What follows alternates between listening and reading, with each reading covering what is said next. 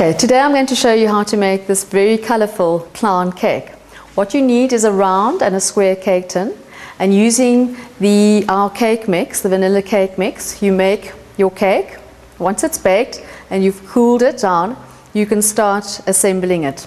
What you need to do is the round we use as is to make the face, and we'll use the square to cut the hat and the little bow tie. As you can see, all you need to do is you just find the halfway mark between of the square, cut it down from the center down to the one corner, as you can see, and then you do the same on the other side, and this will make your hat. What you do with the remaining pieces is cut the bow tie. All the dimensions we'll give you on the website, but basically from that piece, which you can see here, we take a piece off to make a bow tie.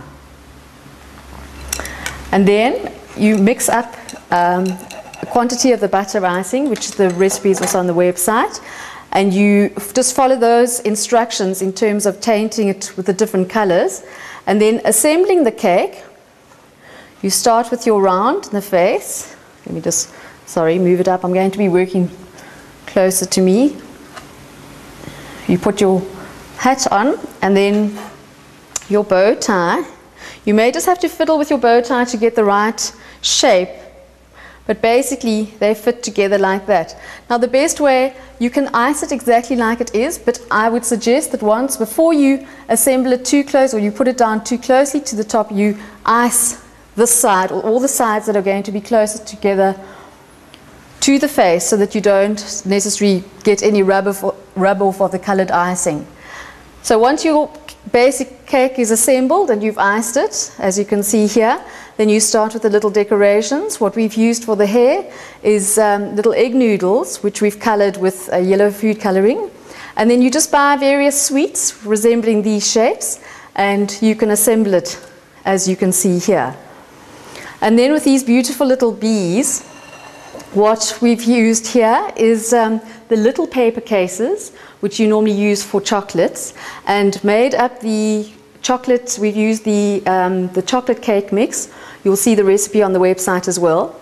Once those are baked, we make up a quantity of chocolate icing, and we tint the other half of the icing with yellow food coloring, and then you pipe little strips of icing onto the little cupcake.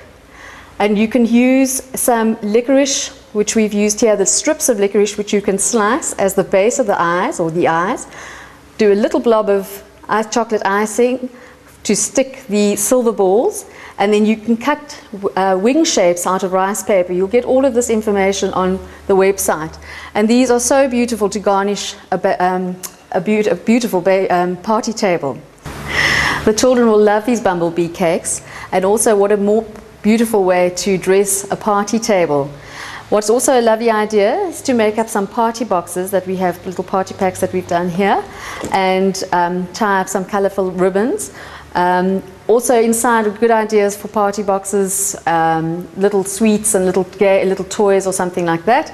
Tie it up, present it nicely, and then put the whole lot together and with some balloons, and the table looks great fun, and they invariably have a great time.